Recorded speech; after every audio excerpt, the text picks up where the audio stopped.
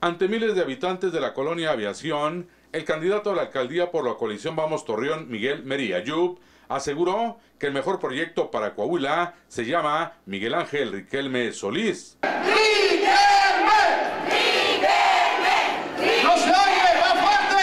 Luego de enumerar las obras y logros que realizó como alcalde, dijo confiar que como gobernador apoyará a Torreón en la mejora de los servicios públicos. Que nos dejó muchas obras, pero sobre todo que hoy nos permite tener un gran orgullo porque el próximo gobernador de Coahuila va a ser de Torreón y se llama Miguel Riquelme. Que se escuche desde aquí, ¿quién va a ser el próximo gobernador de Coahuila? ¿Quién tiene el carácter para gobernar un estado como Coahuila? ¿Quién fue el mejor presidente de Torreón, Coahuila? Es tu gente, tocayo. Es tu gente la que te apoya y la que te va a hacer gobernador.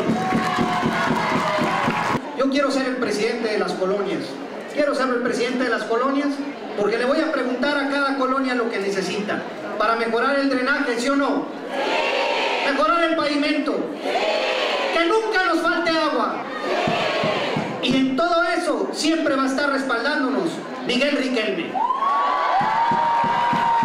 Mery y Riquelme establecieron el compromiso de construir una preparatoria y una línea verde en ese sector del municipio. Con imágenes de Alejandro Hernández para RCG Informa, Alfonso Hernández.